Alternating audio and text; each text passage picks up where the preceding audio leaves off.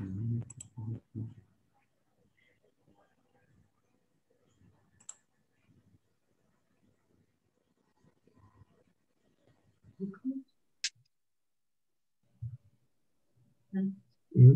commences pas, toi?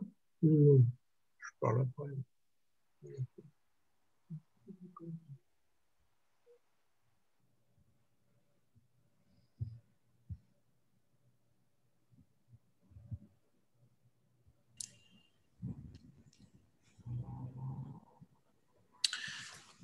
Well, good evening and good morning to all our attendants.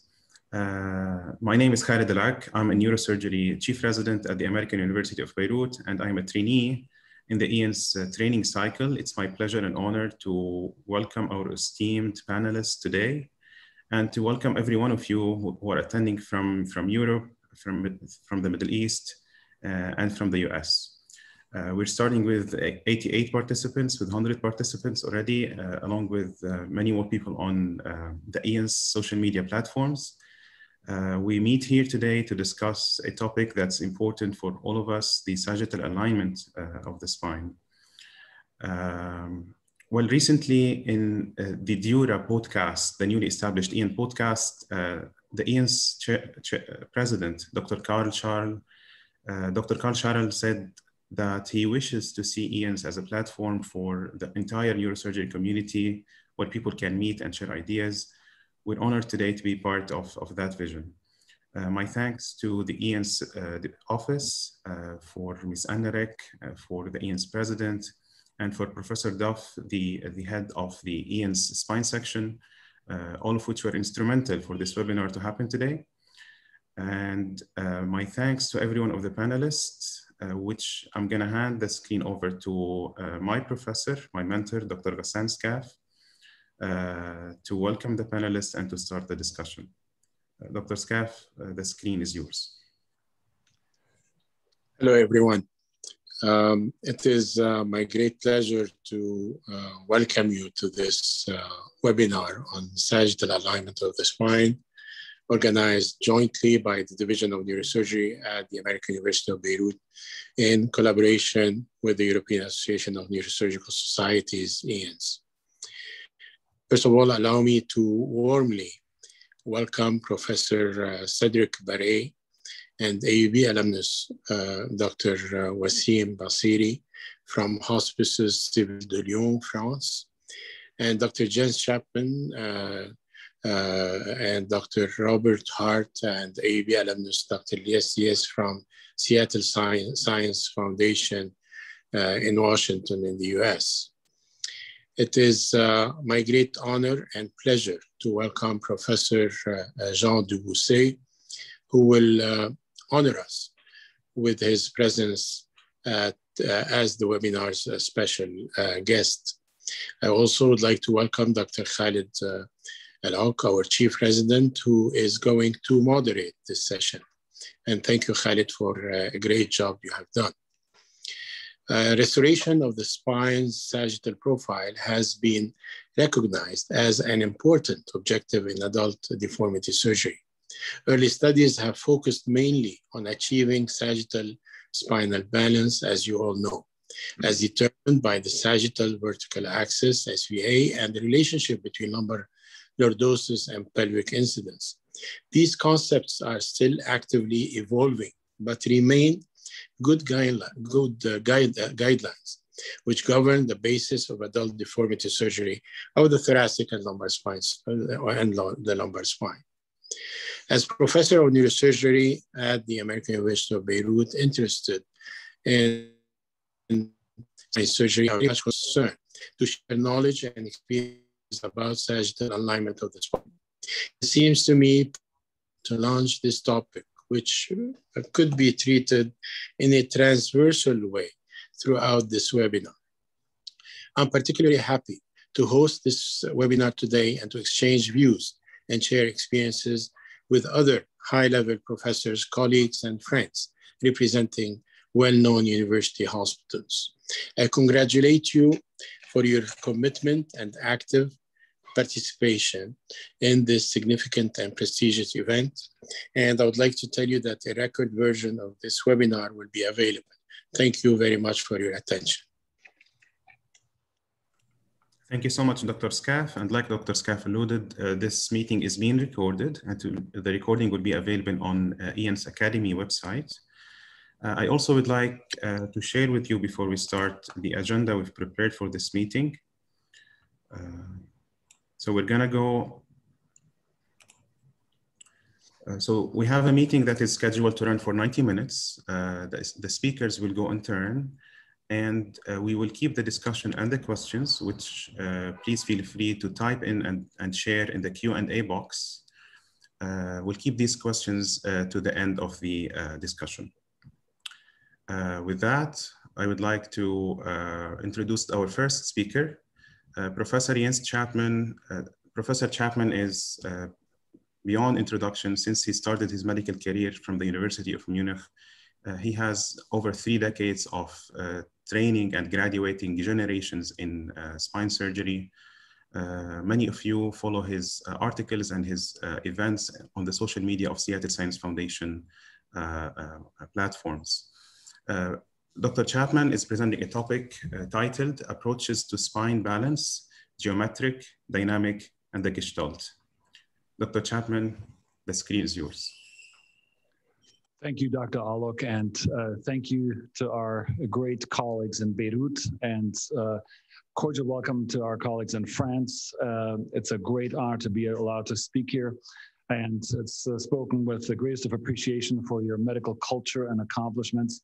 And it's customary to start these lectures with a conflict of interest disclaimer, and let me just tell you, I'm heavily conflicted about Professor Dubuisset. I love the man, he is my hero, and whatever I know, I owe to him. So I'm completely conflicted.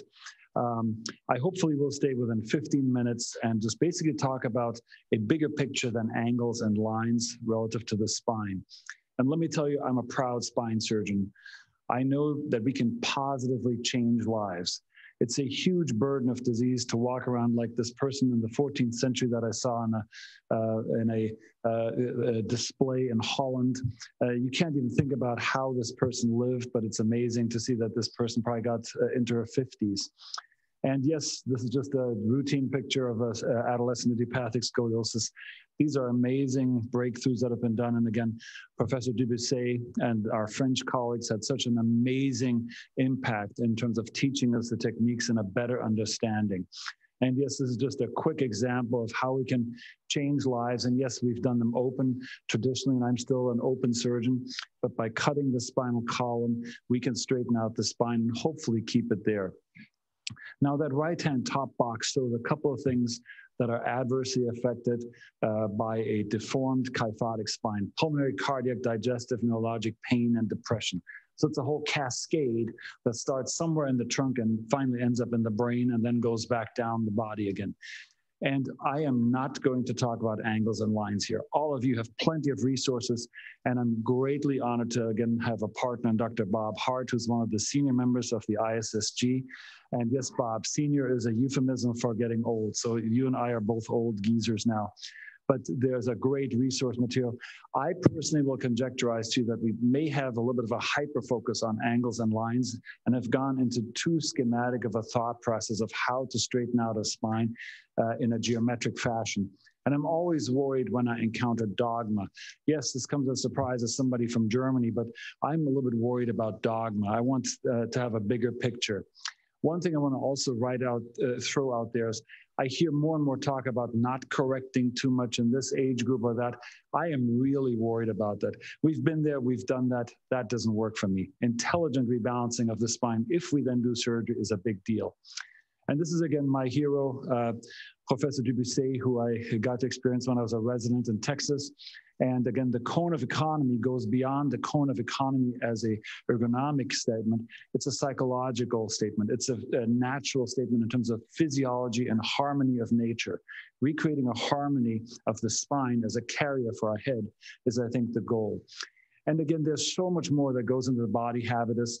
I saw this little diagram on the internet, so I thought I'd put that up, but I'm not going to read through this, but there are multiple different variants that come into play as we look at spinal alignment that are not done justice by the current angle and line fixation. And again, this doesn't even start to address the body habitus, which in our country veers towards the right side, or the muscular self-dedication of patients. So these variables are a big deal. And again, in our spine fixation, we do need to start from the base. That's my one thing to my neurosurgical colleagues. Start with the feet, the ankles, the knees, and the hips, and go up from there. Again, dogma is a problem. And again, whenever we kind of just have a simple ascription to something, that's a problem. And as we face deformity patients, and increasing numbers are asked to deal with harder and more difficult and sick patients, we really need to think about how do we approach them? Do we do nothing? Is there some intelligent non-surgical way that does not turn them into opiate addicts? Or should we have a rigid spinal column as the ultimate ratio? And again, when we do spine surgery, there are certain areas that are really well regarded. There are others which are heavily scrutinized, and the expensive big-time procedures are very much under scrutiny, not just in our country, in terms of the so-called value proposition. So what's the benefit versus the cost? And this is something that, again, the ISSG and now increasingly AO has done a great job of trying to understand and quantify better, but we don't have that yet. But a major spine surgery in the US is somewhere between 40 to 200,000 US dollars. And again, there's a significant outlier when we have major complications, which easily are $50,000, but can be much, much higher. That's from Joseph Cheng's famous article from 2014. And this is where I want to make my first point. Do we really understand what complications are? I'm not going to ask you to read 2 slides, but just on the top right, this is done from the SRS in a summary statement. Complications in major deformity surgery were estimated to be roughly about 30 to 50%. There are other papers that basically came in with lower numbers, 20-something%. That was a large number of people who said that. And when we did a longer term assessment, first of all, at WashU, they basically identified 12 to 20% again. When we looked at it at UW, we came up with 40%. And this was a pretty well done study methodologically, where we had problems like you see a disengaged rod. We identified over 40% of complications, significant complications. And of course, you can say we're inept surgeons. But these are, again, things that then were restudied. And this is the first study I want to really present here in greater depth by our Vancouver colleagues. They're literally brothers of ours. We exchange a lot of information with them. They're just north of the border here. And they did a very major, well-performed study to actually capture complications in major spine surgeries. This is an award-winning paper. And again, these are the kind of general major papers that identified larger spine surgery complication rates. And the Vancouver friends, and this is usually something I do as a question, but this is not possible in this format, they basically identified the complications. And if I asked Elias, our wonderful Beirut representative here, which category did the Vancouver colleagues in this well-controlled study identify, what number would you give me?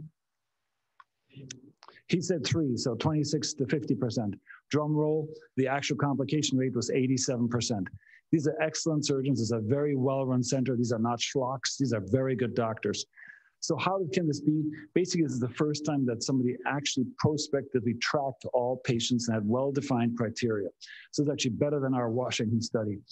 So basically, the main problem is that complications have been underreported through a variety of methodological problems. Major surgeries can have major complications, and we need to differentiate them intelligently and honestly in terms of preventable and just matter-of-fact ones. And that's the main thing. So education, host optimization are the 2 opportunities where we can make a big difference. And managing risk is a very big thing. We call it a transactional approach. We basically try to have a very fair and balanced kind of a discussion as to what are the pros and what are the cons. And all too often, I find ourselves as kind of being like salesmen who try to sell you a bad car. I'm not going to mention any manufacturers as a German here, but basically this is just a common problem that we oversell. We're supposed to be a source of wisdom and thought as we interact with our patients. And this is where I want to make point number 2. The focus should always be the patient. Who is this actually beyond the angles that we see? What's going on in their mind, in their heart, in their psychosocial setting? And this is what Elias challenged me to talk about. This is a German word, but it's become very commonly used in the US language. It's called the Gestalt, the bigger picture appearance of a patient. So beyond angles and lines, understanding the Gestalt of a patient. Because there's so much that goes into a patient who stands forward something like this. And let's start with the head. Depression, severe kind of a maladjustment to the environment, lack of nutrition, lack of activities, et cetera, et cetera. The list goes on. Understanding this big picture as the framework of the patient mandates that we don't just measure angles with our wonderful EOS system, thanks to Professor Dubussy, but we have to literally act like psychiatrists, psychologists, social workers, and do a very good exam on patients. So understanding our patients, getting to know them beyond just making a snap judgment for surgery is a really big deal. So examining them personally, physically examining, again, starting with their legs, and assessing flexible or fixed curves. I, for instance, find the recumbent test way underutilized. Can a patient, when they're laying flat, still breathe easily? Does their spine roll out straight or does it stay crooked? Those are big differences. How are their knees? How are their hips? This leads me to point 3, prehab. So our former partner, Dr. David Hanscom, was one of the pioneers in the US over 20 years ago to make sure that patients get really identified in their own identities, that we have research-based advancements, education of applications, health status related activities as goal, and better outcomes. So 5 simple things that we're nowadays really trying to do, and we're not always good at it, but if we do error analyses, it's usually a deviation of one or more of these factors. Detoxify our patients from opiates and sedatives, weight and nutritional optimization, protein up, weight down, glycemic control. Nicotine cessation is a big deal. We're about to come out with a very major study through one of our wonderful fellows, and it is actually worse than what we thought. And this is a very large global study that we did. Psychosocial wellness and cardiopulmonary fitness, the recumbent bike as an example. So we have to look for details in a far more comprehensive fashion than before. Bone quality, understanding connective tissues, understanding neuropathies and posterior column diseases and neuromuscular diseases way better than we've done before. And identifying the adverse effects of some medications like steroids, anti-TNF medications, and non-steroidals. Prehab, again, understanding bone posture and balance and educating our patients beforehand so that we don't give them a rigid device into their back that they then just fall like an internal hanging from is a really big deal. So this re-education is a physiatry, a rehab thing that we as spine surgeons should control and not just delegate to PTs, that means physiotherapists or rehab doctors. 4th point is risk management. So identified that risks are far more common than done. This is an older 2012 technology that we developed at UW, at the University of Washington, my time there. And this is still publicly available. There's no tracking. It's called SpineSage. I still like this because it was actually done on over 4,000 patients, and the variables are 21. You can access it simply online at University of Washington SpineSage. We have an invasiveness level that's kind of scientifically proven. And again, we've in that era did it on open surgeries. Basically, we did not have MISS or XLIF type far lateral techniques available then. But with that caveat in mind, we can identify with a pretty high accuracy what the overall complication range is, infection risk, and general outcomes. So this is something that I have used commonly to kind of quantify visually to my patients what it means to do these bigger surgeries. And it helps. And interestingly, most patients accept the risks. Maybe that's because we as human beings have a very poor risk-taking quantification. But raising awareness helps us all because quality organizations, insurance companies, hospitals, hopefully will have a better respect and understanding for what we're doing. Now, my 4th point is going to be the following. It's very hard for us to look into the minds of patients. If I just run through these 2 patients, patient A, pretty big, old, never treated idiopathic scoliosis, pain all over. This is almost the same scoliosis, maybe even a little bit worse, neurologically intact, 61-year-old female, pain all over, neurologic exam like and the predecessor, pretty much normal. Which patient would need surgery? I'll ask Elias again and then tell everybody, which patient, A or B, will need surgery, wants to have surgery, assuming only one has surgery. He says B will need surgery. Bob, A or B? Now we have the answer.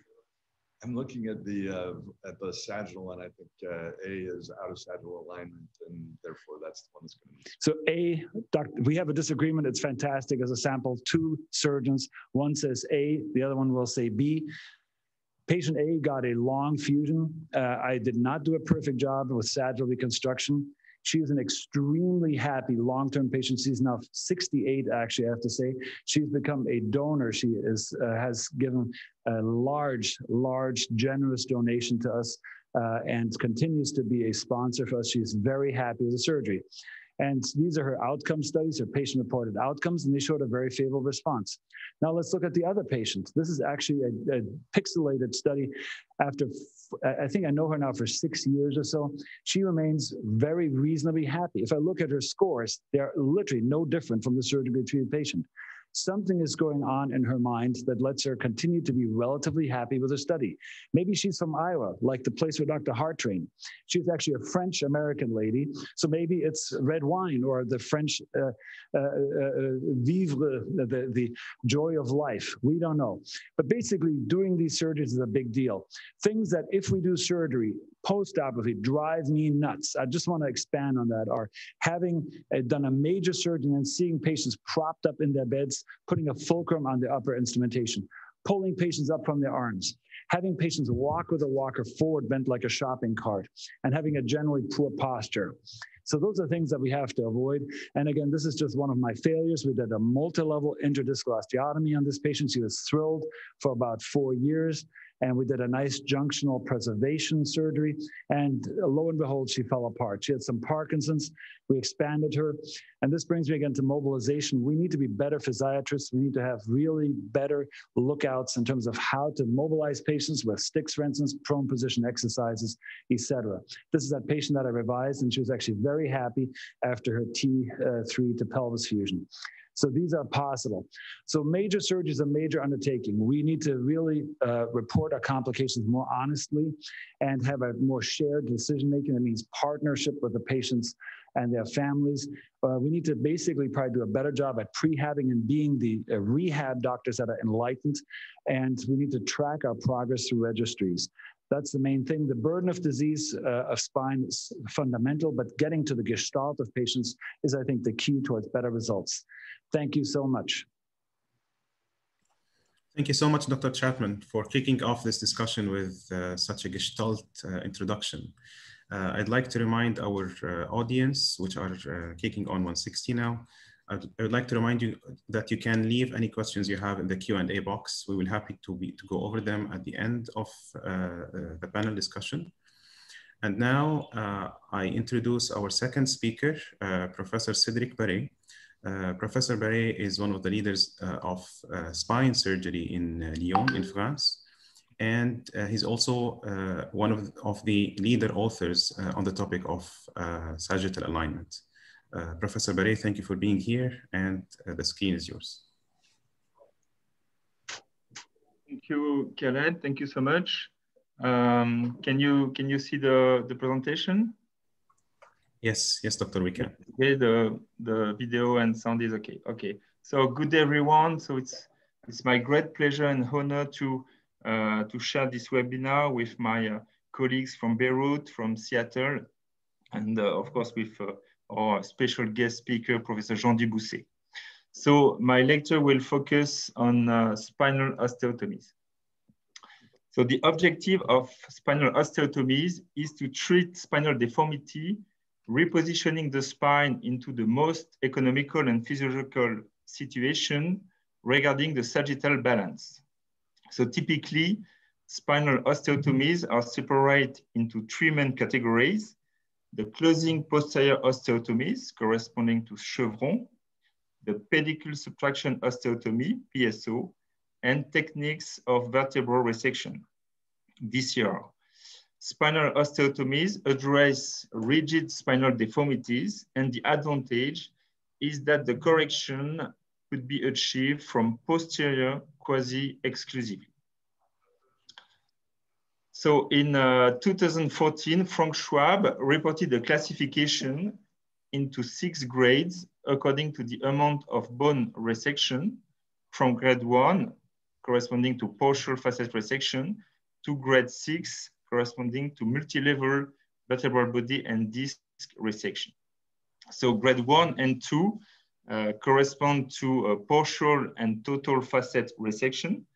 In fact, these osteotomies are always indicated to treat spinal deformities, permitted to release the spine and to enhance intervertebral fusion. Mean correction per level is around 5 to 10 degrees. Variants are represented by Smith-Peterson and Ponte osteotomies in the thoracic spine, and ideal candidates are patients with long and harmonious curves like the Scheuermann disease in a young adult. Grade 3 and 4 osteotomy consist of tricolon osteotomies and correspond to pedicle subtraction osteotomy, more or less completed by adjacent disc resection. So the principle is to resect with a V shape the vertebral body through the pedicle with the hinge located anteriorly, close to the anterior cortex. Everything is done posteriorly, and mean correction is around 25 to 35 degrees. So this is an example of lumbar degenerative kyphosis treated by PSO, permitted to rebalance the patient and reposition the C7 plumb line above the sacral plateau. In some case, you need more correction and VCR may be indicated. The concept is to remove everything. So you remove the posterior element, the vertebral body, the adjacent disc.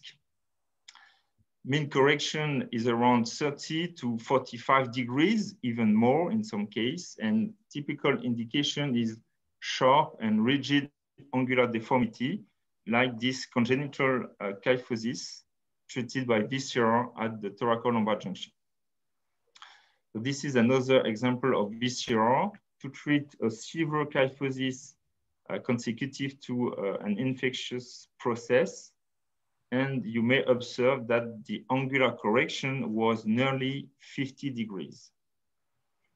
And this is another example of VCR performed at the thoracolumbar junction to treat a PGK, so permitted to correct the kyphosis and support the anterior colon in only one stage. The one point important to keep in mind is the differences in terms of corrective mechanism. As you can see on the figure, the pivot for correction, the center of correction for chevron is close to the posterior cortex.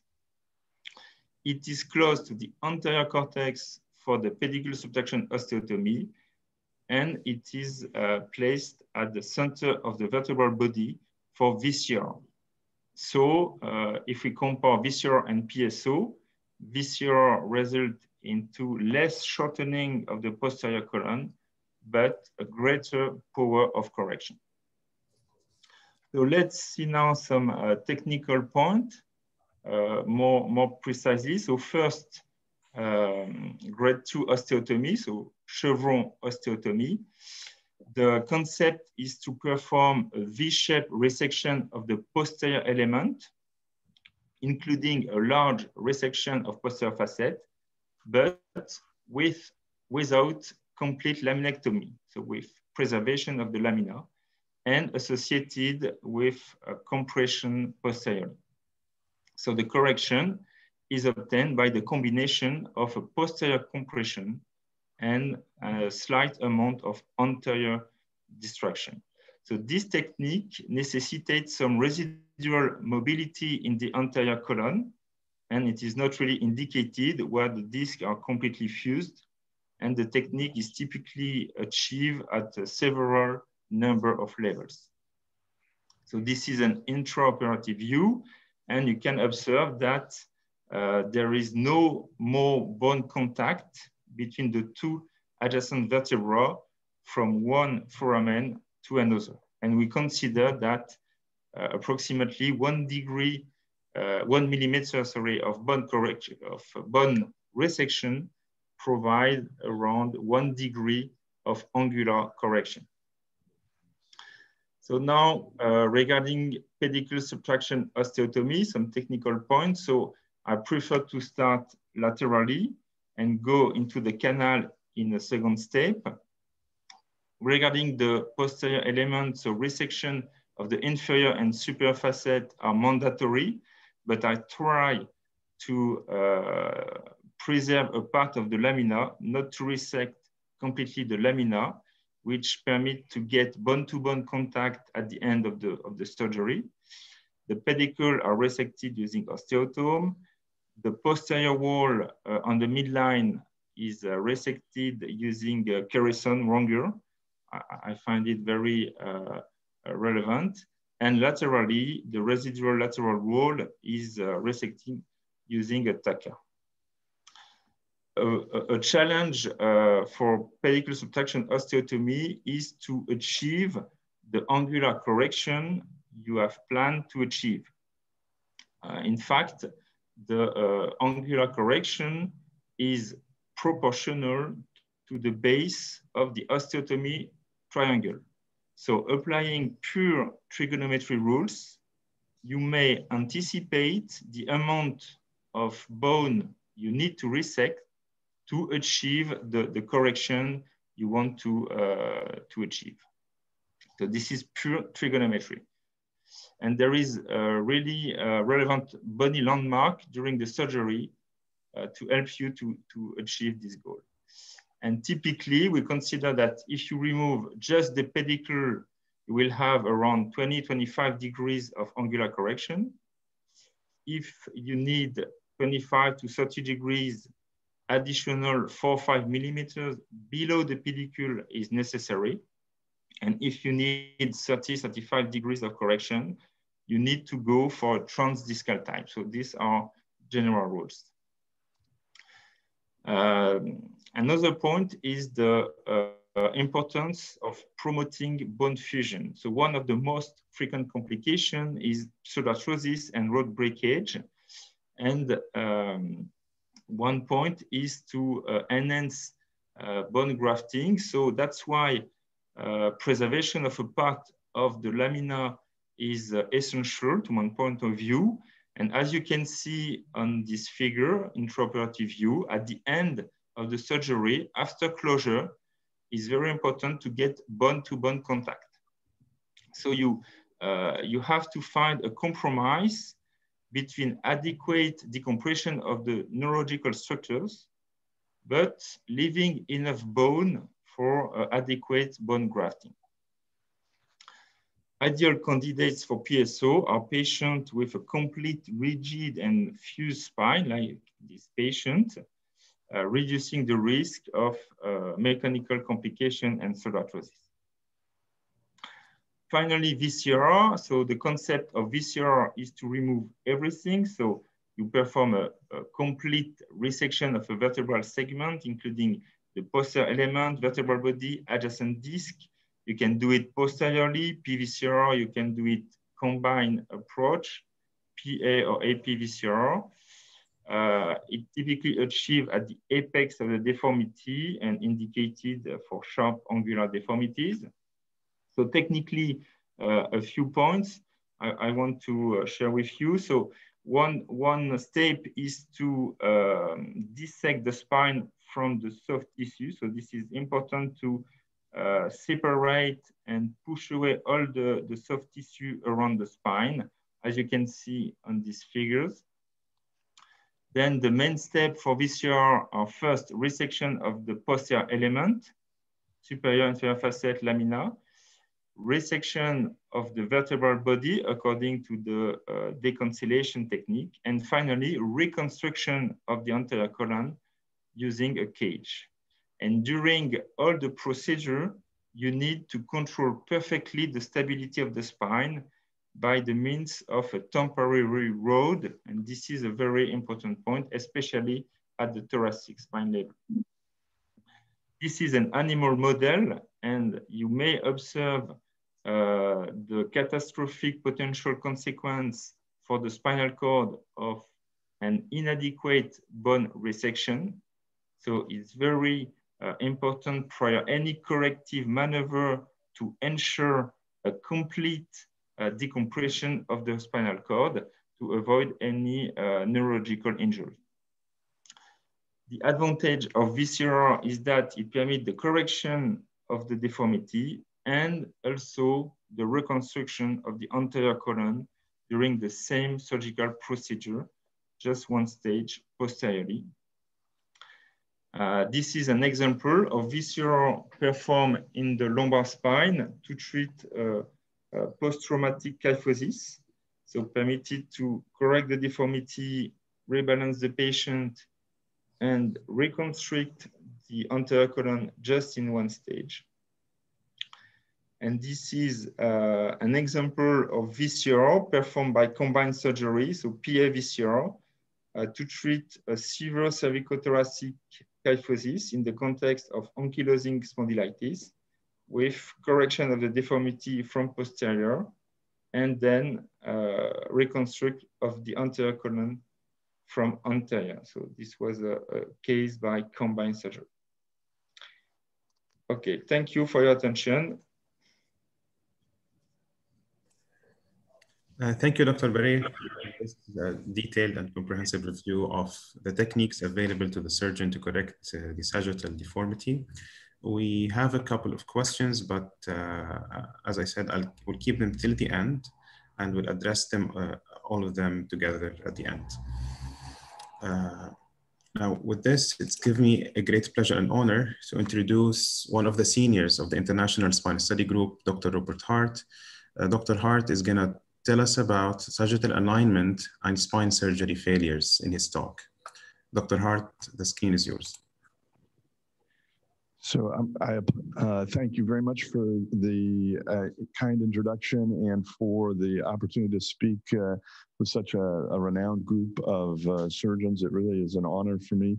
I have to apologize. I'm going to change the topic from what was listed a bit and maybe change gears here, but it is still a very relevant talk, I think, in terms of defining patient expectations and being able to preoperatively inform our deformity patients regarding how this type of surgery will affect them with respect to their mobility or stiffness. So I'm going to use that as my topic and go through several aspects of this that we've studied both independently and then ultimately within the ISSG over a number of years. Here are my conflicts. Again, none of these I think are relevant to this talk. So I start with this slide, and I like to emphasize this to our residents and to our fellows. I think as we move through our training and become kind of hardened a bit to what it is we're doing in the operating room, we oftentimes, I think, lose track or lose sight of the fact that the reality is that when we're operating on somebody, we are injuring them. It is a controlled injury.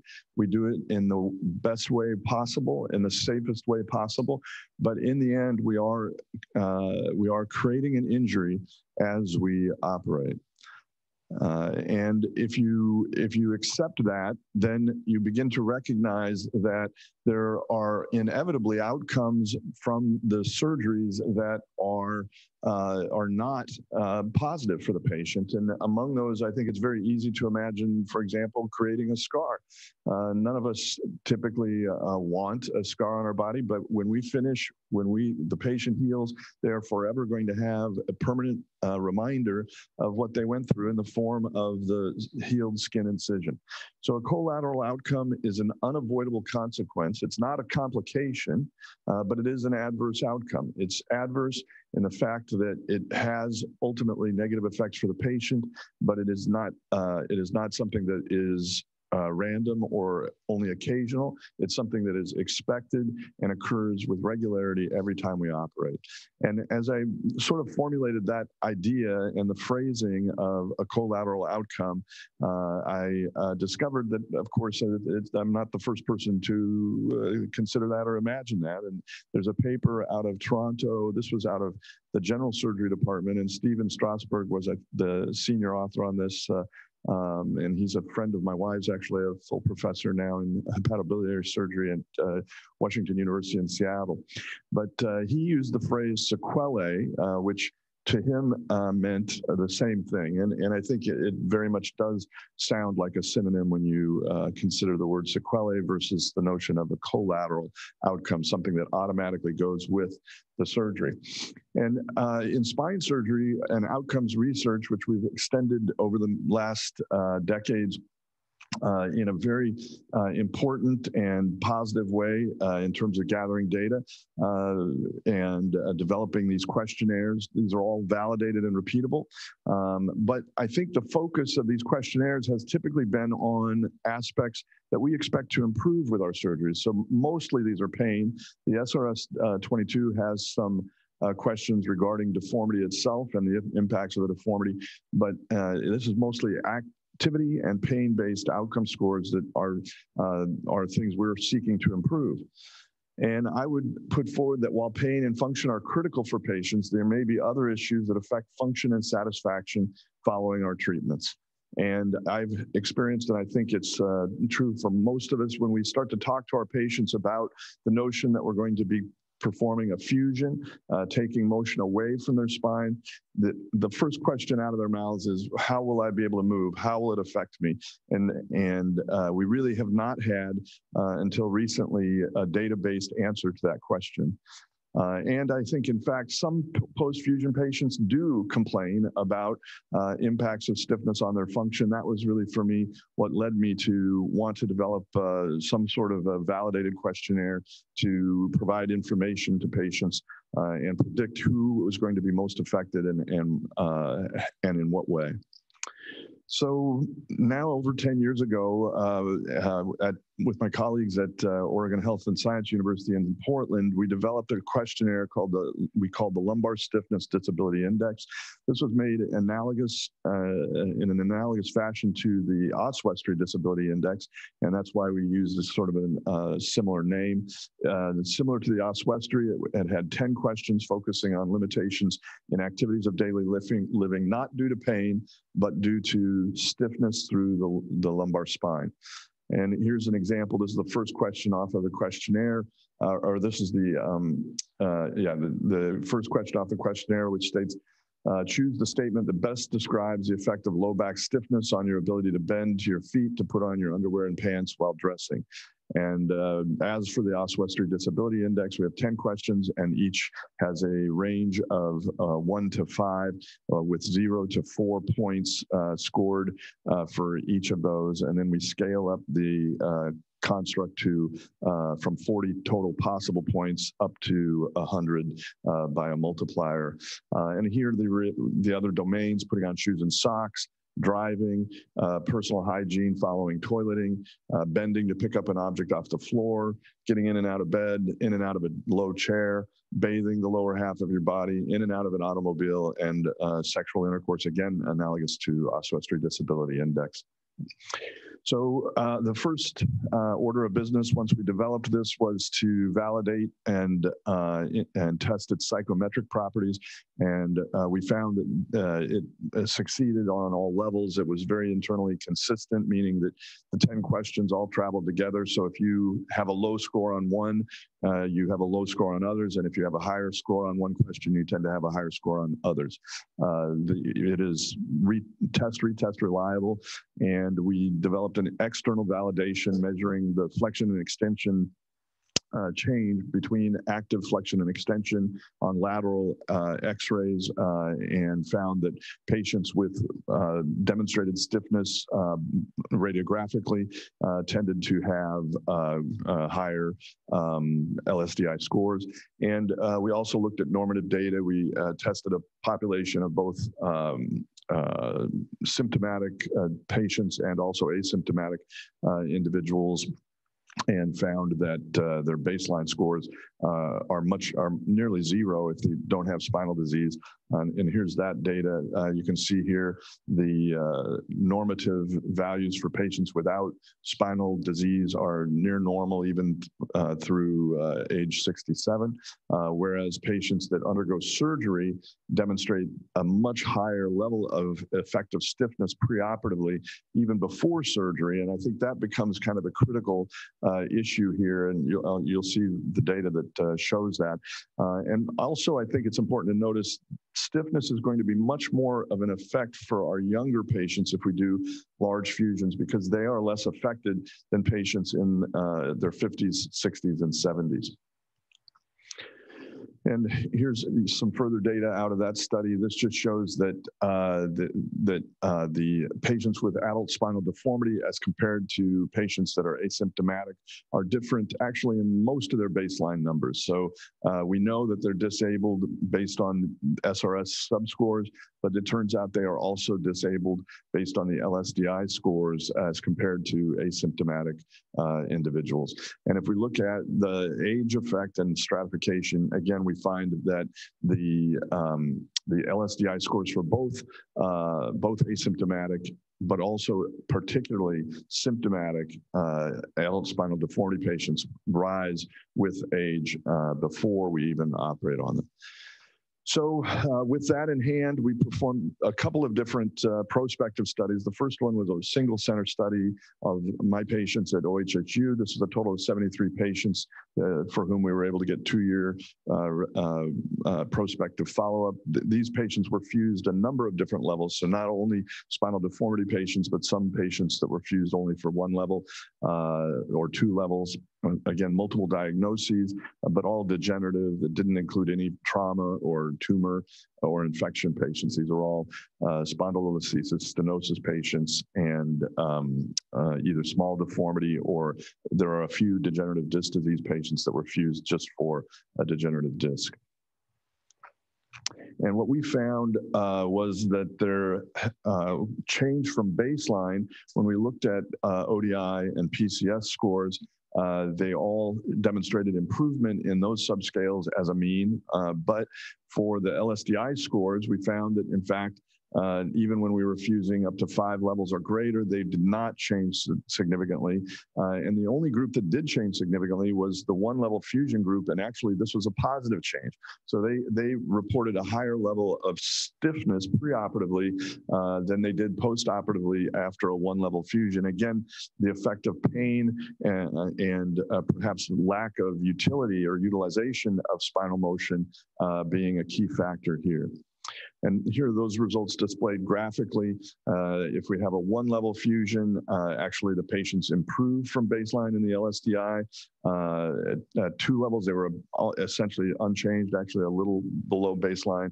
And then these numbers increasing, but not statistically so in this cohort. Meanwhile, if we looked at the change in the PCS scale, they all increased. And if we look at ODI, they all decreased the ODI numbers. So again, the successful improvement in the goals of pain relief with very limited effects on functional effects from stiffness. And here are a couple of examples from that study. This was a gentleman that we did 1-level fusion for a mild degenerative spondylolisthesis with stenosis. And you can see he actually improved his LSDI score by over 10 points. He improved his ODI score by a little more at 14, and he improved his PCS with a 3.4. And you can see how flexible he is, even with this 1-level fusion on the postoperative films. And this is a spinal deformity patient from that study, an 81-year-old woman who came in, again, very stiff and very disabled with sagittal imbalance. And her change in LSDI was a slight increase of 5 points, meanwhile, decreasing her ODI by over 10 and increasing her PCS by 2.5 points. In that study, we also looked at several questions reflecting patient satisfaction. We asked, do you consider the low back stiffness to be a significant limitation in daily activities? And we did find that the patients who had fusions did complain of stiffness and recognize that stiffness was an impact in their lives. But knowing what you know now, would you undergo the same procedure over again? Nearly 100%, an average of 96%. And do you consider any low back stiffness resulting from your surgery to be an acceptable trade-off for the improvements in pain and overall function? Again, very high numbers, 91% averaging out of the whole cohort saying, yes, it's an acceptable trade-off. So that gives us, I think, some armament to bring to our patients to explain what they can expect following these surgeries. So after that, and as part of one of the the first databases that we created in ISSG, we began to include this questionnaire in both our preoperative and postoperative follow-up among several hundred patients. And we were able to look at questions of stopping point, and does stopping point matter proximally or distally in terms of the effect on the overall satisfaction and stiffness. So this is multi-centered data prospectively collected.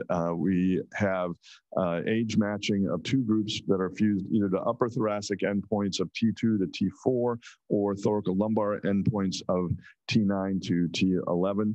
All of these patients were fused to the sacropelvis, and we measured other HRQOLs as well as LSDI. We also have radiographic measures for these that I'll show, and then we followed them out to 2-year follow-up. We found that the upper thoracic versus thoracolumbar patients had similar baseline data, both for ODI and SRS total, as well as PCS, but they also did for the LSDI, and you can see fairly high numbers, 32, 33 points. So they are, again, experiencing stiffness even before we operate. When we look at the ultimate 2-year outcomes, we find that the comparisons, again, between upper thoracic and thoracolumbar endpoints are very similar. So the stiffness effects reported if we fuse to the upper thoracic region versus thoracolumbar, no difference. And similarly, the other HRQOLs, no difference between the upper thoracic and lower thoracic endpoints. I'm sure that there are differences in the deformity here because there's something that drives the decision to fuse the patient to the upper thoracic versus thoracolumbar spine. Some of that is probably in the eye of the beholder and in the practice pattern of individual surgeons. But absolutely, I'm sure there are some differences in the patient populations and in their deformities, but none of these exhibit any difference in terms of their functional and pain effects. When we look at the change from baseline, this is even, I think, more informative, and this tells us that LSDI, very little change. So we started at 32, we end at 35, essentially a non-significant change, both in terms of the impact for the patient as well as statistically. And similarly for thoracolumbar, we start at 33, actually a slight decrease of 3 points, 3 or 4 points. And again, no statistical difference, and I think no real clinical impact. On the other hand, Oswestry Disability Index, we're able to decrease it substantially within this group.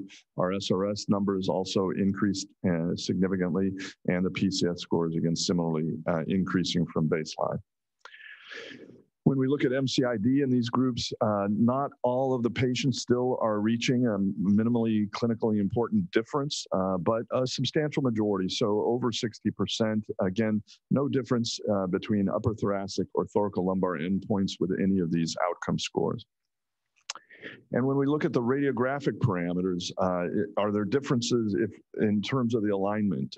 So does alignment affect perceived stiffness? And we really were unable to find any significant differences. So it didn't matter what their pelvic incidence was. It didn't matter how much we changed their sagittal alignment or their lordosis. None of these had a significant relationship to the ultimate LSDI score. Change in lordosis clearly close, and I don't really have an explanation for that, but I think the overall message here is that the overall pelvic parameters and sagittal alignment do not affect the ultimate perception of stiffness. This is a gentleman of my own that was in that cohort. He was an individual with a very low pelvic incidence. You can see he's relatively well aligned and is not really retroverting his pelvis too much preoperatively.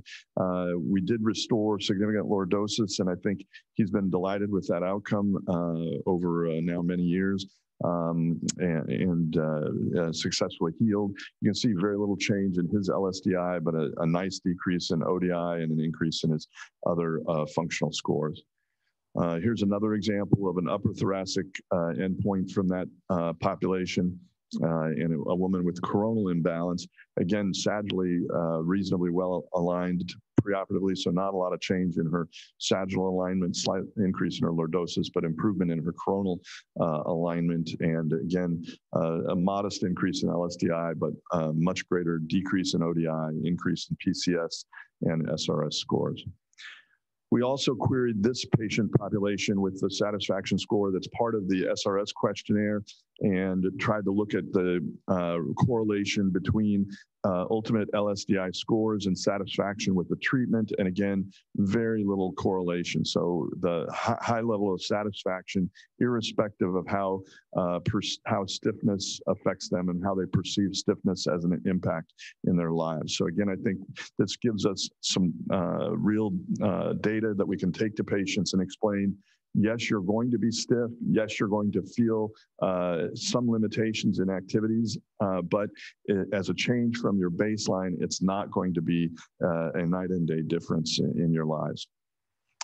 And I'll conclude with a couple of final slides. I've been gratified that this questionnaire has gotten some notice and some adoption in other countries. This is a population, some from the ISSG database, but some from the experience of Heiko Kohler, a German surgeon who does use L5 as a stopping point. Most of the patients in the ISSG database, as I said, do have fusions to the sacrum.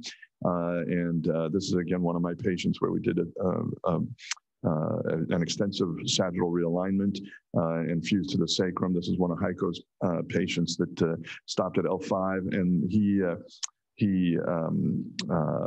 created a German version of the LSDI, which he gave to his patients, a German language version translated from the English. And this was the ultimate comparison of that cohort. Stopping at L5 does not preserve significant motion and does not ultimately improve or affect the perceived stiffness, at least in this cohort, a relatively modest size. And this was done retrospectively, not prospectively. And then finally, again, I won't say the phrase is imitation is the sincerest form of flattery.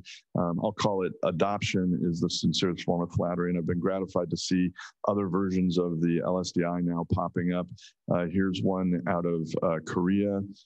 Again, with a translation, here's one out of China, having been translated into Chinese language. And here's a paper that recently was published that I was part of and was put forward by Dr. Ito in Japan with a Japanese language version. And so far, the data from these countries has been very similar to what we found in our American cohort, that the overall change for these patients is just not that substantial despite extensive fusions. So final thoughts, stiffness impacts for pan-lumbar fusion don't significantly worsen and don't really drive satisfaction. And that's true whether we use upper thoracic or thoracolumbar junctional levels as our upper endpoint. And similarly, preservation of L5-S1 does not reduce stiffness impact. So the functional benefit of maintaining one open segment at the bottom of the spine simply doesn't add that much in terms of activity. And I want to acknowledge all of my coworkers and particularly the International Spine Study Group, and most importantly, my family. And these are actually these are very old photos. This is my son. He's now 18 years old, and he's 3 inches taller than me and has a voice as deep as mine. So in line with what Jens was saying, I think it's a sign of seniority to see your children become adults. So I'll end with that. And I guess I would extend it and say the same thing about residents and fellows. It's been one of the greatest gratifications of my career to see the surgeons that we've helped train go out and really become masters of their trade. Thank you. Thank you so much, Dr. Hart. Thank you for introducing us to these interesting data, answering this much debated topic on the stiffness of the lumbar spine after surgery. I think it was very, very enlightening. Thank you so much. My pleasure. And again, thanks so much for the invitation, and thanks to Elias for arranging it. Thank you. With this, we move to our last and special speaker, Professor John Dupussé. When Professor Dupussé first talked about the cone of energy and the pelvic vertebra, many young neurosurgeons like myself weren't even born. So I'm honored to introduce you, Professor Dupussé. Bonsoir, can you hear me? Good evening to everybody. And of course, I try to put my slide on, but I am not a good expert. And I want to thank first the organizing committee to give me the great honor to speak in front of you. So I don't know how to put my slide on. Professor, if you go to the green arrow in the bottom. Green arrow, yes, yes. That should do that. I did, and after I don't see my slide. That's good. It is, we can see it. It is, yes. So I was very happy to hear the first speaker because they have said almost everything I will show you. Yeah.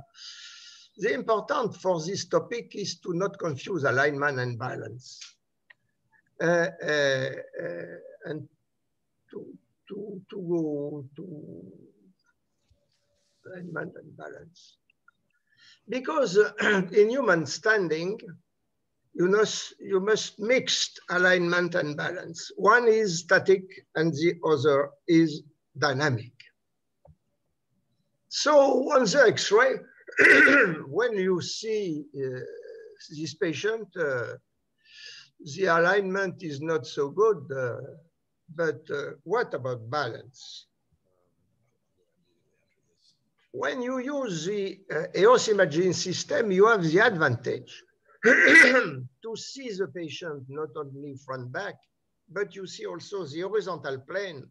And it is very important to understand the importance of this horizontal plane. You see, when you see X-ray of this patient, not so bad, but your eyes are adapted to the instruments. But when you see from the top and from the back and from the bottom, it is not exactly the same. And you see where the alignment is not so perfect.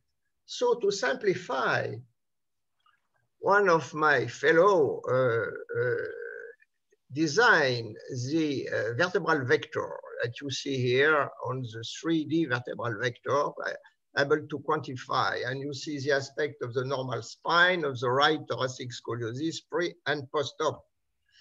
And when you look to the same Lenke 1 group, if you subtract, put them in various cases, you have, you know, the lumbar modifier, the sagittal modifier described by Larry, but you need an horizontal modifier. When you see this patient that was already treated with interspinous device and that was treated by transpedicular osteotomy, this was done by my friend Jean-Marc Vital in Bordeaux. When you see the view from the top demonstrates the good alignment, but the balance with me judge only when motion and function.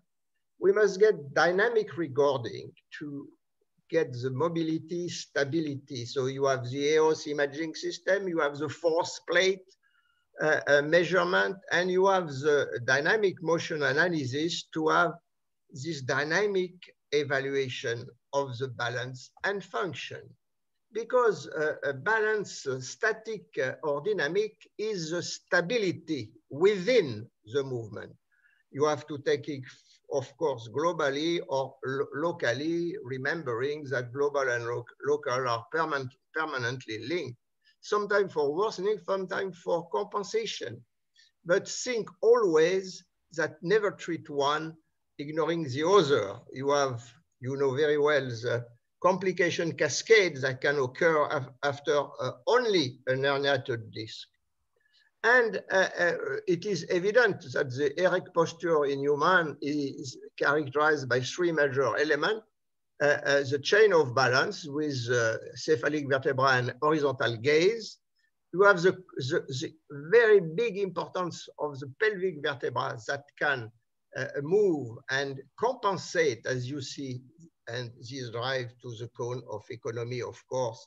That is a very important concept.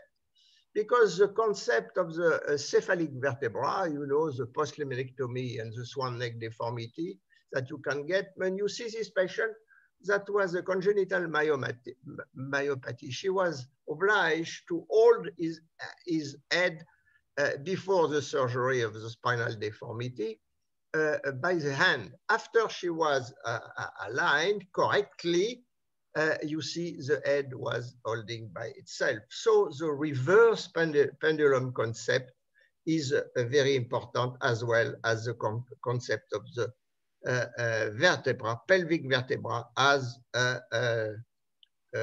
intercalary bone. The erect posture was acquired progressively during infancy and childhood, the result of harmonious bone and joint alignment during motion, thanks to neurological input, reflex, and acquired automatism was learned during infancy and childhood. It is the balance. And if you think to this patient, this child, climbing the stair, you have the mechanical requirements. The chain of joint in the space must work. You have the muscle function, antagonist and agonist, strength, power, relaxation, modulation, speed, acceleration, braking, and the neurological requirement, of course. Vision, very important. ENT, proprioception, you have the modulation by coordination and double task with the cognition. That is a very important thing. And you have at the end of the composite chain in the space, the effector about speed, transmission, and reaction. So the first consequence is that the global balance is evidently neurological, proprioception, visual afference, and you see the tractography of the visual route when you see so many junctions inside the brain. And of course, the vestibulo-labyrinthic efferents. And here you see very well on these very nice drawings that for me summarize the integrative centers that are from brain level, mid-brain level, cerebellum, spinal cord, and the effector system, the oculomotor system, with the stabilization for the body and the gaze. And the second major conclusion is coming from the clinic, that the disorder of this balance are often automatically correct by compensation. You have the compensation, very big characteristic of the human nature, biological, metabolic, and for example, orthopedic level, lumbar lordosis compensate if flexion contracture, knee flexion, abduction of the shoulder compensate a pronation defect. And aging, you see that with aging, the pelvic retrogression come, but it is compensated by knee flexion, lumbar lordosis, and you see this drawing very clearly demonstrate. And remember also that the loss of extension of the hip joint as a consequence, this was demonstrated clearly by Isvant Overka with the hip extension reserve. It is why from time to time, a total hip will resolve the problem of low back pain because it compensates a moderate loss of the lumbar lordosis. And this explains many immediate or secondary failure. For example, when you have a hip flexion contracture, of course, you have the change of the orientation of the pelvis. So remember, the hip extension reserve is important. Each person has a specific morphotype of the spine, and you know why the incidence angle was described by Madame Duval-Beaupère, and you know very well the 4 sagittal type of the spinal alignment in the population. It is one of the factors of the chain of balance with these big genetic penetrance that you can get. And remember that this is not always the incidence angle may change. And you saw, we did an experience for 30 idiopathic scoliosis fused only on the thoracic area down to L1 or L2 maximum. And when we measure the posture and the movement after the fusion, we see that it was a change very important and going to showing that the compensation comes from the movement of the pelvic vertebra. And we saw in this survey that 50% of the case had a modification of the pelvic angle, incidence angle, up to 11 degrees. So the real question of the balance is a question of the piling up of the body regarding the gravity axis, but mainly of the mass, not only of the angle. So because the head, thorax, abdomen, pelvis are mass, and the ignorance of the concept was explaining many of failure that you can get because you have a calculation only on the projected angle, not on the mass. And for example, this transpedicular osteotomy would not so bad sagittal alignment, but you will know the result on the balance not immediately on the X-ray that you show, but it is taking count the afference, the integration, the effector, below, in between, above. And so remember that it is necessary, and it was already said very clearly, and the last speaker demonstrated the importance of all the brain function to test the result. Long time ago, in 2011, something like that, in Miami, I described the spine like a statue. It is this long instrumentation when you see here.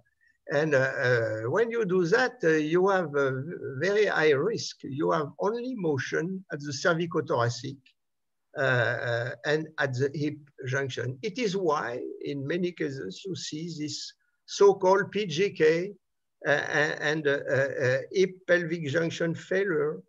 And when you have this head, for example, if in your plan you do too much lumbar lordosis, you remember, you see that your upper part of the spine is pulled on the back, and after to recover a gravity line, it is necessary to have a PGK. So it is due to the spinal imbalance of the head, of the mass of the head. So don't be addicted by the angle. Think about mass, it is important.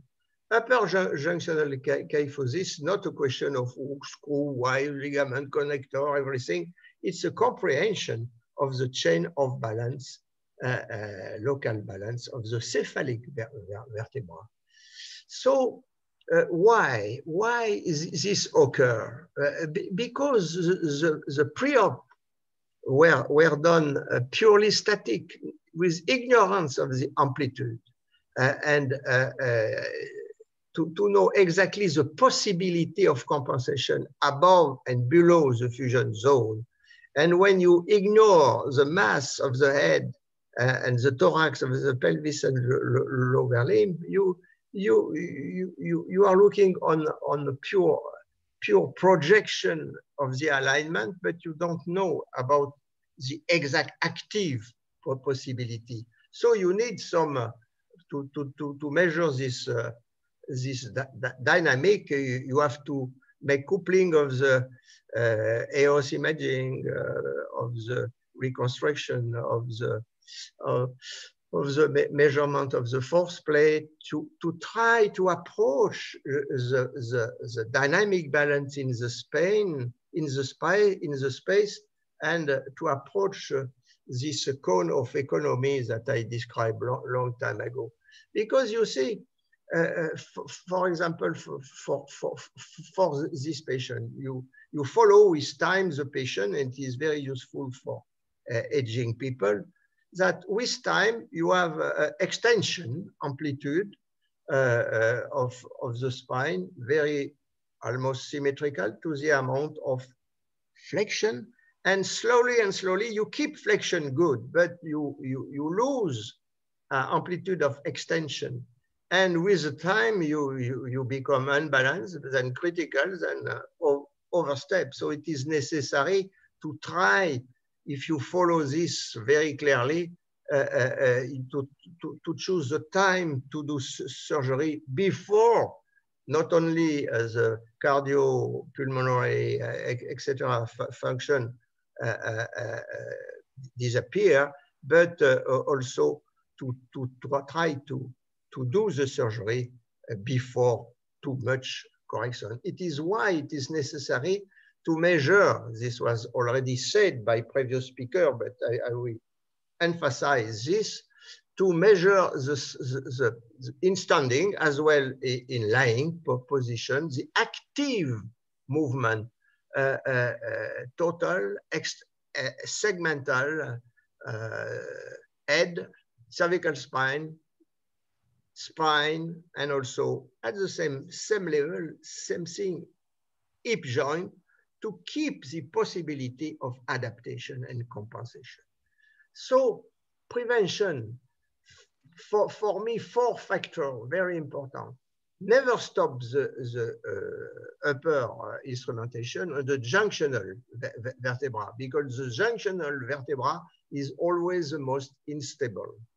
And you check the active posterior bending, head, upper thoracic spine, including the scapular girdle with humeral heads. You check the lumbar, thoracolumbar. If you in your plan, the lumbar spine is not be plane to be fused, you must check the active lumbar lordosis of the patient. And if you have to fuse down to the sacrum, you must check also the amount of lordosis, and then the incidence angle have some importance. But never forget the hip extension reserve that is as important in passive or in active. And this is, it's easy, and when you have a research lab, when you have all the tools, but you don't have this in your clinic easily. So for me, the important thing to check the patient with a simple chronometer. You can do this in your clinic. Speed and walking 5 meters straight, forward, backwards. Speed and ease to climb 3 stairs and go down. And for me, the most discriminant is the speed and ease to squat on the floor and get up. But never forget to make this very easy testing is walking while you are speaking on the telephone, or for example, you speak 1, 2, 3, or you speak 90, 91 with 1, with 2, with 3, everything. And you have the double task that give you an idea of the condition of the patient. So never forget this. So for me, you must check your planning. As was said, even for the post-operative evaluation, not only on static picture, on X-ray, but on the dynamic measurement. For me, the dynamic balance in the space is the key for the longevity of the spinal unit remaining. And you remember that I did this drawing for the CD instrumentation in 1983. I want that I demonstrate on the sagittal plane here, but you have to think that is occurring in the 3 dimension to get the balance, the unbalance in one direction or in other one. So you must have the bone and joint status, alignment mobility, the muscle power, and this is important, and the coordination with the neural system, neurological system, with the vision, vestibular, proprioception, coordination, and the efferent. And you have to check this to every of your patients becoming slowly and slowly old, as soon as 45-year-old. And then to prevent this, you can have proper nutrition, of course. If you have to do surgery at that time, is necessary, of course, to do. You make the correction of the various levels of you have.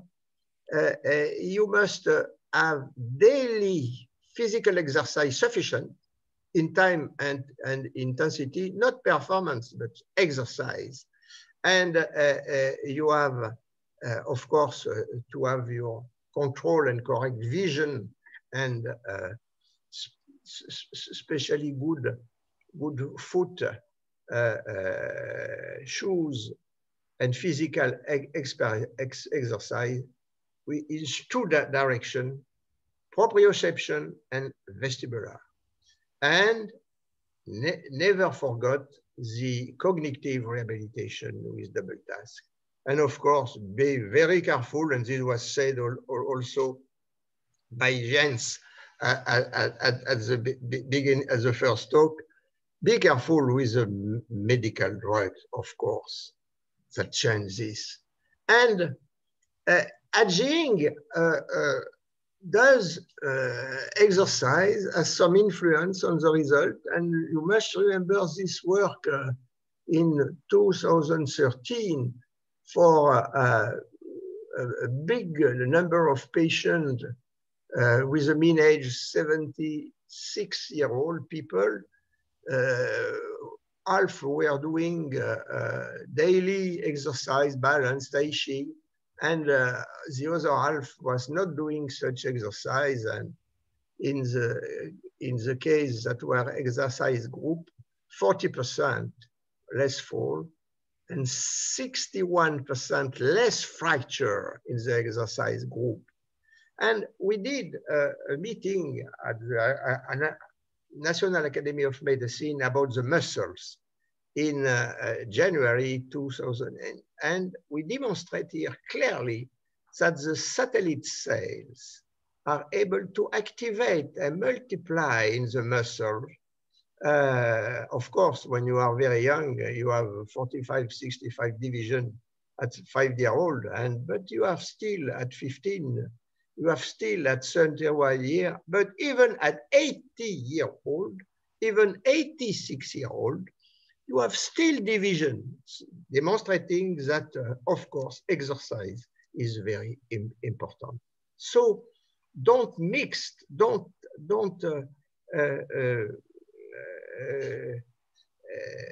remember that you have not to speak about balance when you say an X-ray.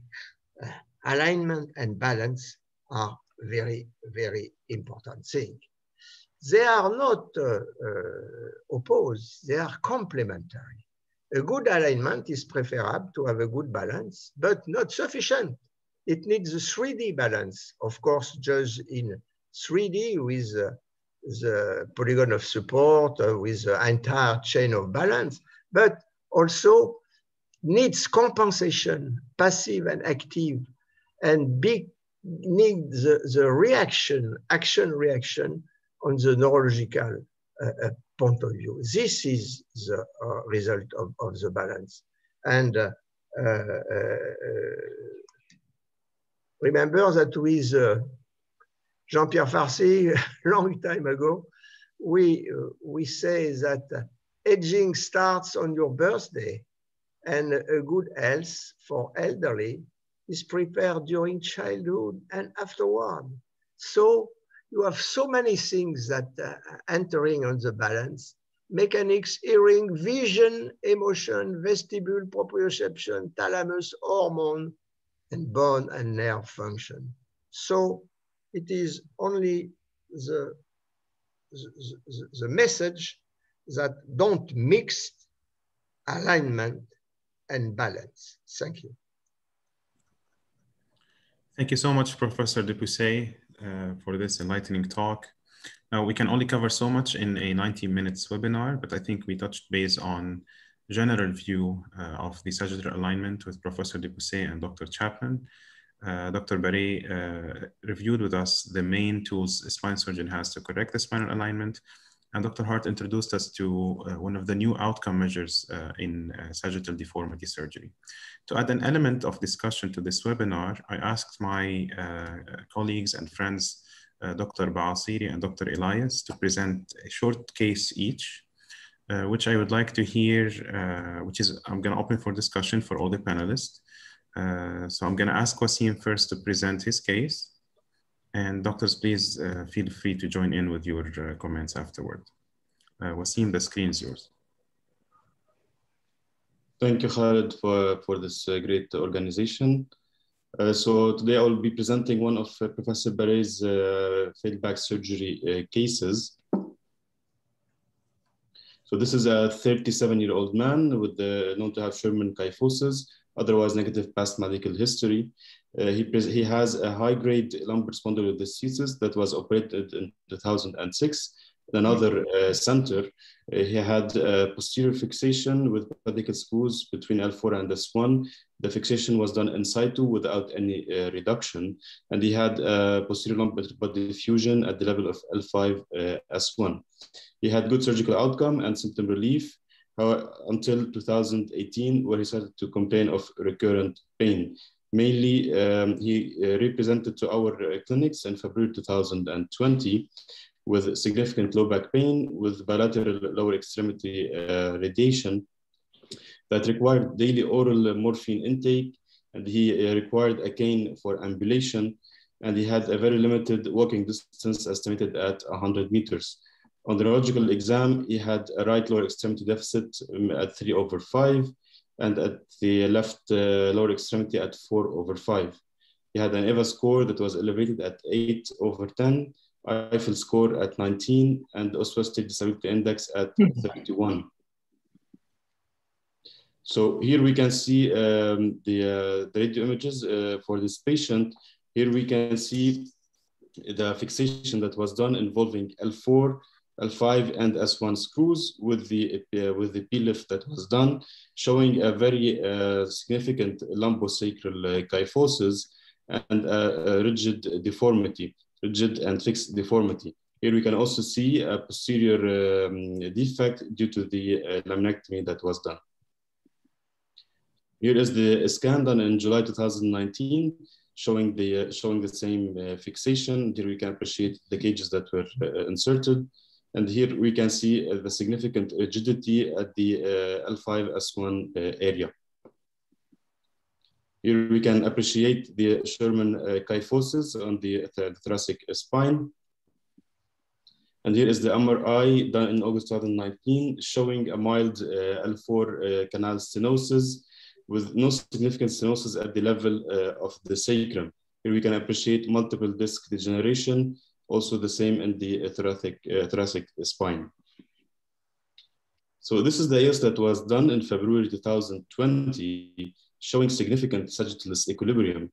The patient had a very high SVA, measuring at 13.5 centimeters, and a retroverted pelvis with a pelvic incidence of 75.6, a pelvic tilt at 34.9. And the interesting issue here is the L4 S1 very limited, very low lordosis, which leads to a very high PI lumbar lordosis mismatch. Here, showing the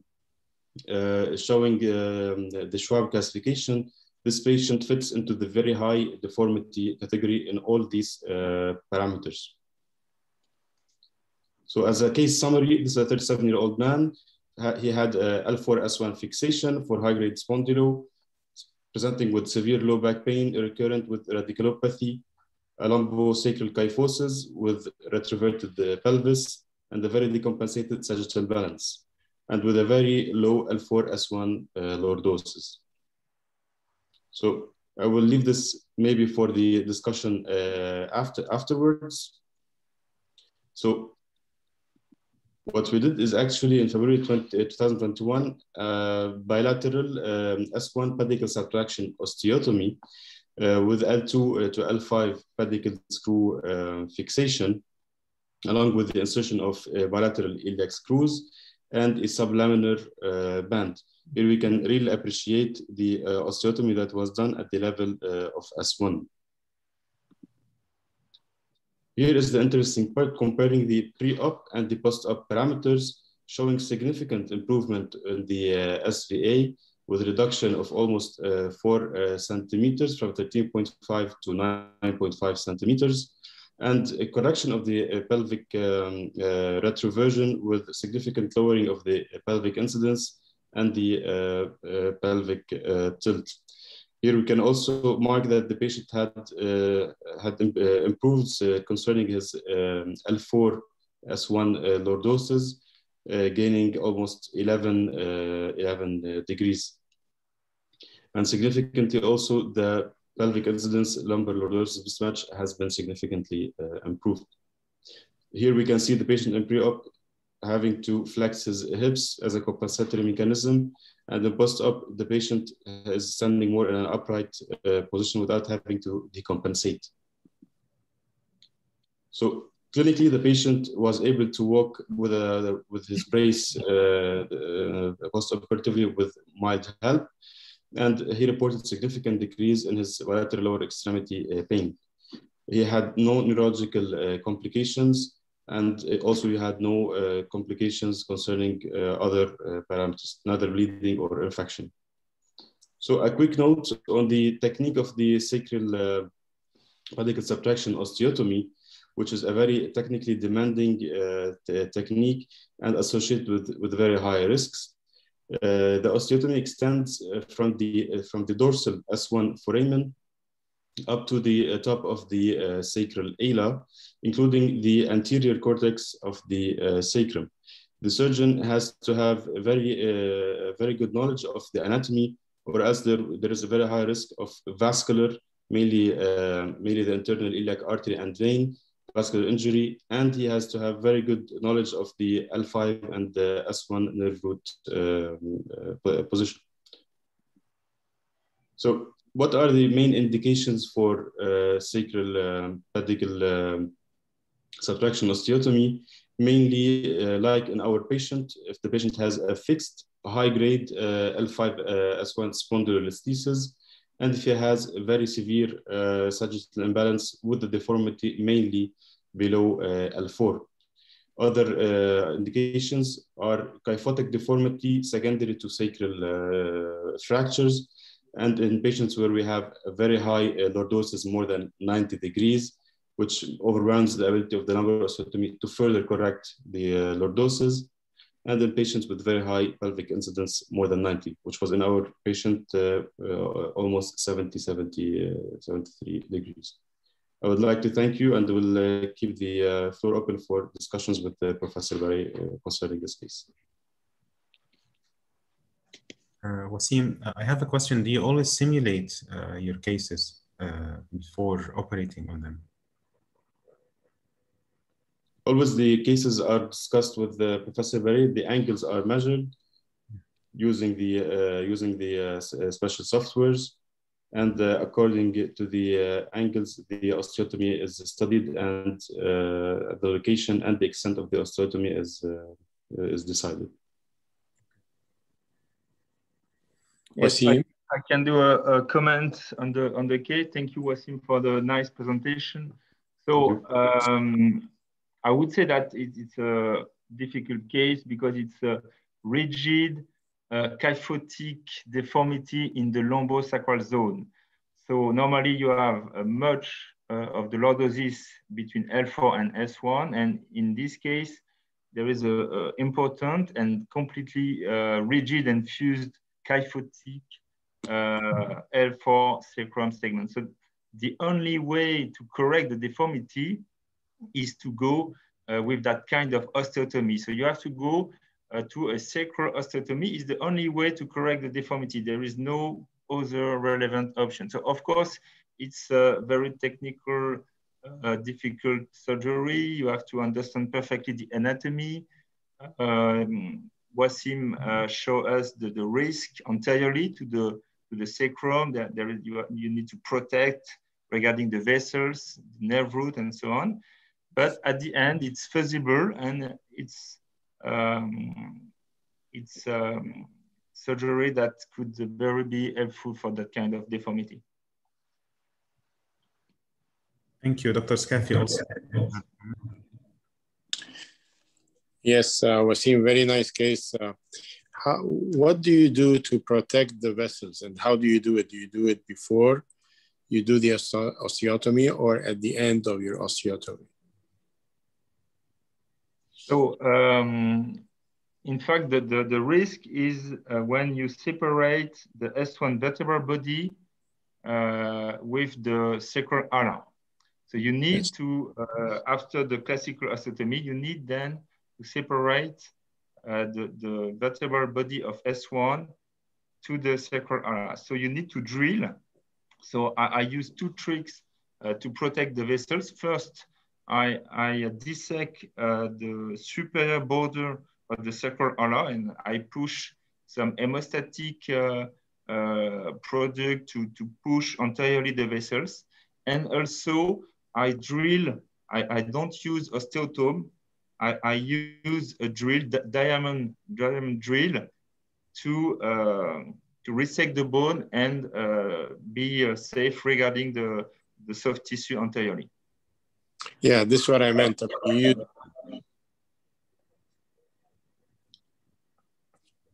Yeah, this is what I meant. I mean, you use the diamond drill, not the osteotome. Yeah, exactly. All right. And one. I congratulate the presenter for this case. Very well done, but as you show, very difficult. And this, it's for me, the importance of the correction of the lumbosacral kyphosis is a high grade spondylo. And if you reduce the kyphosis, not completely, but if you reduce sufficiently to have a good alignment after, not so bad, this will prevent to have such difficult case to do when you do in situ fusion of such a problem, because it is only a question of kyphosis and not slippage.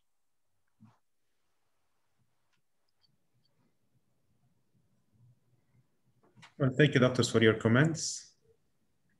In the interest of time, we move to the final section of this webinar from Seattle, with Dr. Elias presenting his case for discussion. Elias, the screen is yours. Thank you, Khalid. Thank you, everyone. And I want to say hello to my big boss, Dr. Scaf in Lebanon. So I will present a case that I did with Dr. Chapman. So this is a case of a 53-year-old male, HIV positive. He presented with symptoms of low back pain, right lower extremity weakness, and tingling sensation. He reported that his right lower extremity occasionally gives out on him, which causes him to fall down. His symptoms were aggravated mainly by walking, standing, and bending down. He tried multiple conservative therapies, including medication, bracing, injection, and physiotherapy, but he had no relief. So on exam, he had diffuse right lower extremity weakness. It was associated with decreased sensation and a positive right straight leg raise. So this is his pre-op CT scan, and as you can see here, he has some left convexity curve around 18 to 20 degrees if we reference it from L1 to L5. He had also end-stage collapse, mainly over the L3-4 with large osteophyte formation and multi-level degeneration. Regarding his scoliosis X-ray, he had some dextroscoliosis, mainly over the upper thoracic area, again, around 18 to 20 degrees levoscoliosis between L1 to L5, and multi-level lateral listhesis right and left from L2 to L5. So his pre-op MRI showed, again, multi-level stenosis, mainly from L1 to L5. The most severe one was over the L3, L4 area over here. And he had multi-level degeneration with foraminal stenosis, as I mentioned before. So we elected to take this patient to surgery, to do a two-stage surgery. The first one was to do XLIF, which will be followed by a posterior approach. So for the XLIF, I'm sorry for this screen. Okay, so for the XLIF, we went from the left side, which is the convex side, and we did L2 to L5 cage insertions. As you can see here, those are the XLIF cages on the right side of the screen. This is the post-op CT scan showing the cage insertions after the XLIF. Then the next day, we took the patient and we did a posterior approach. So we did a posterior approach, instrumental fusion, mainly from T10 to the pelvis. We did a posterior 3-column osteotomy over the L1, L2 area. We inserted 2 rise cages over L1, L2, and we inserted 2 rise cages over L5, S1. So those are the post-op X-ray scan. As you can see, we did not get a good coronal correction. We got a good sagittal correction, but the coronal correction was not enough. This is the post-op CT scan. And you can see again, those are the rise cages and the XLIF cages. And on the left side, you can see the coronal deformity that was not properly corrected. So on follow-up, directly post-op, the patient reported that his right leg pain improved significantly, and he didn't report any more right-sided symptoms. And he denied the sensory deficit that he had before the surgery. However, 3 months post-op, he started complaining of, again, low back pain and severe left leg pain. He stated that his posture was tilting more and more towards the right side. And this is an X-ray 3 months after his initial surgery. And as you can see, he has increase in the degrees of his levoscoliosis. So after discussing the case again with the patient, we elected to take him to OR in order to recorrect his coronal imbalance. This time, we elected to extend the instrumentation all the way up to T4. And we inserted double iliac screws. We used TP hooks over the T4 area with wires. And as you can see here, we removed the previous bilateral rise cages over L1, L2, and we did a partial asymmetric PSO over the right side of L1, L2, and we inserted a peak cage from the right side. So we ended up with this construct. This is T4 to pelvis quad rod with, again, a good correction, sagittal correction, and mainly fair enough correction of the coronal deformity. This is the CT scan of the patient post-op. So you can appreciate over the right side his sagittal or his sagittal correction and his coronal correction over the right side. So we followed up on this patient. So this is a comparative, those are comparative X-rays. This is the initial one post-op in February. This is his deteriorating state in May. And this was his Scoli X-ray in October.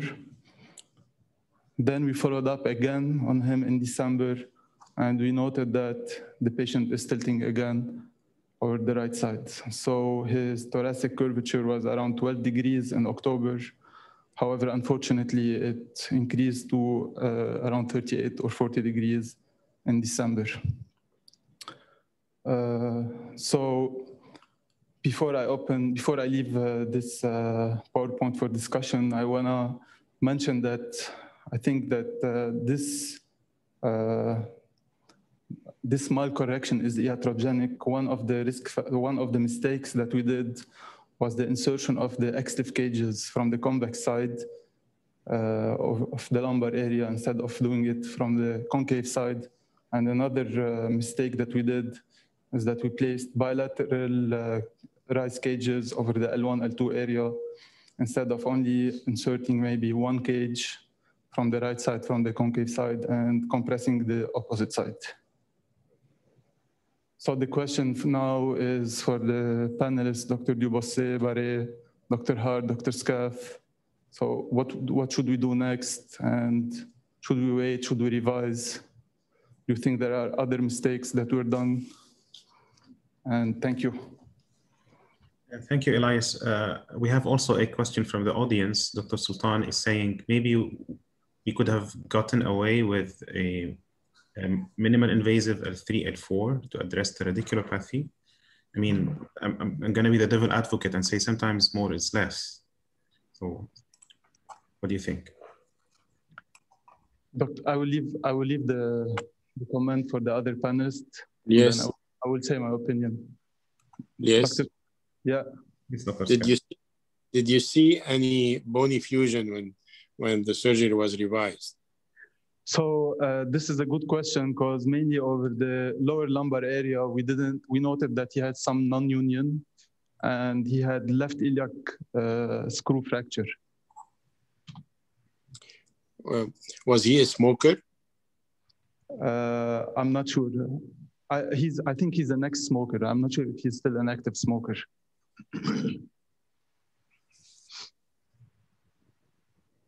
So what do you think, Dr. Scaff? Well, I think, like you said, I mean, you started with the problem of the cages that were wrongly inserted, or they were misplaced. They were placed on the left side where they were supposed to be placed on the right side. But I would have probably looked into some bony fusion, a better quality of bone to fuse this patient, maybe. Before I extend this instrumentation further up, to do a limited surgery before we go that much up, because he's going to fail all the way. Okay. Dr. Hart, do you have any comment? Well, it's a difficult case. I'm struck a little bit by the tilting that's going on after the second surgery, the revision, because he certainly looked nicely aligned after that, and it begins to make me wonder whether there's something neurologic going on with him that's leading to this. Certainly, the first case, wasn't quite as nicely aligned as we'd have wanted, but. The second one certainly looked well done to me, and I would have expected a nice outcome. And so I don't think I would revise him yet. And if he hasn't seen neurology, I would definitely arrange that consult. And beyond that, I'm not certain. I will mention the way that we judge the alignment intraoperatively now, and for many years has been with this T-bar that we balance a transverse bar over the sacrum, and then there's a vertical bar that goes all the way to the top of the rib cage, and we then use just a fluoroscopic assessment on the table to make sure that we've got the coronal alignment we're looking for. And there's all kinds of techniques, and we've talked about those, but derotation is probably the first, but then in situ bending becomes yet another, and compression and distraction as appropriate becomes another. So intraoperatively looking for it and taking the steps you need to do to get what you need. And I guess the last would be bony resection, right? If you have to take bone on the convex side in order to shorten it, you need to go ahead and do that. Yeah. So Dr. Barré and Dr. Dubousset, do you have any comments? For me, you say at the beginning it is 10-degree scoliosis. It's not a scoliosis for me. This for me, it's a degenerative spine.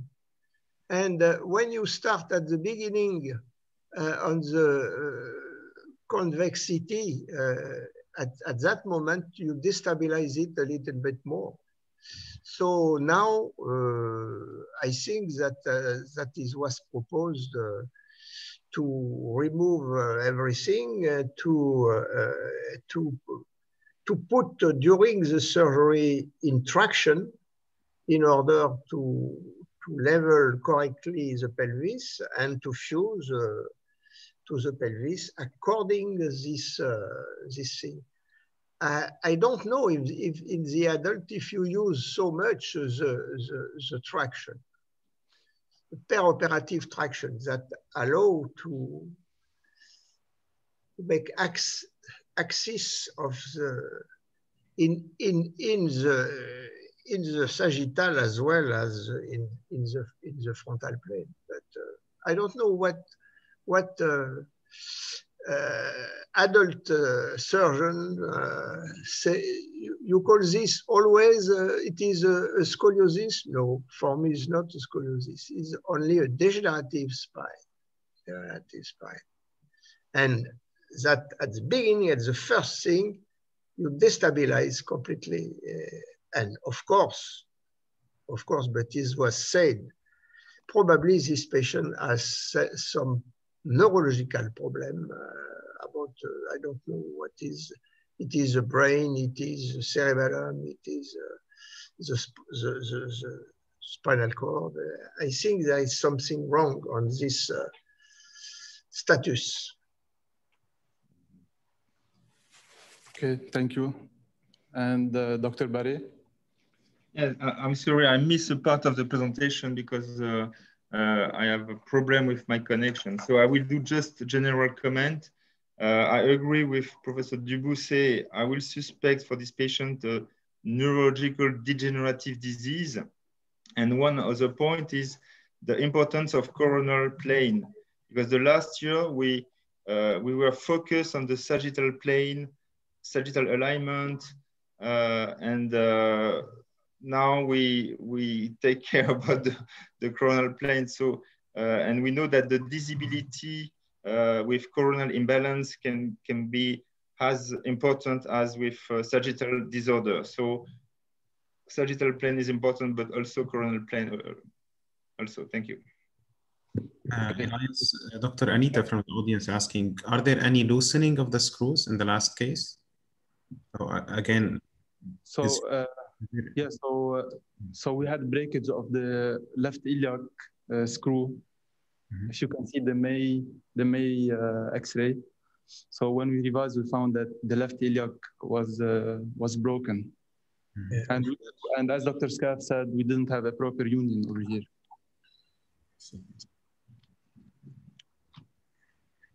And what do you plan to do with this patient? What is your actual plan? I don't know yet. That's why we're presenting it now. To get opinions. Dr. Baasi, do you have anything or any input on it? Can't really add much to, but I cannot add much more with these speakers. So not really. But maybe if you have gone with a mild approach initially, that might have evaded to having this big problem. Yes. Yes. I think you should send this patient to your enemy. To my what? To your enemy. Yeah, maybe. Okay, thank you, everyone. Khalid, do you want to take it from here, or Dr. Scaff? Yeah. First of all, I would like to thank all of the participants to this webinar. Thank you, Professor Jean Dubussé. Thank you, Professor Cedric Barret, Professor Jens Chapman, and Professor Robert Hart. A big thank to our boys, the AUB alumni, Dr. Wasim Basiri and Dr. Leslie, and also to our moderator, our chief resident, Dr. Khalid Al-Haq. I think this was not just another scientific task, as it's proven by the quality of the presentation given by the esteemed faculty, also by the number of participants and the high quality of discussions that have further enlightened all of us and have accelerated the exchange of ideas with a scaling up of successful practices, I think. I'm confident that with this novel partnership and ongoing collaboration with the European Association of Neurosurgical Societies, EANS, we will continue to further discover the remaining unknowns or unknown secrets of the spine and serve spine surgery in the future.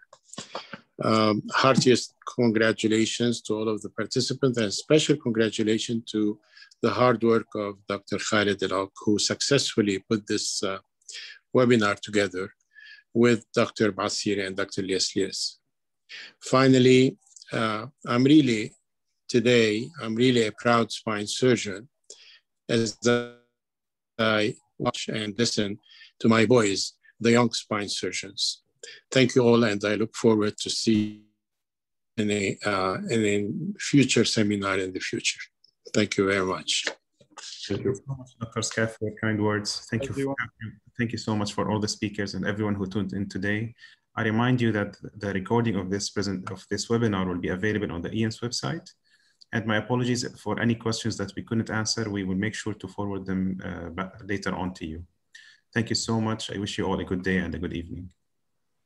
Thank you so much. Thank you. Bye. Thank you. Thank you. Thanks, everybody. That was Thank great. you. Thank you.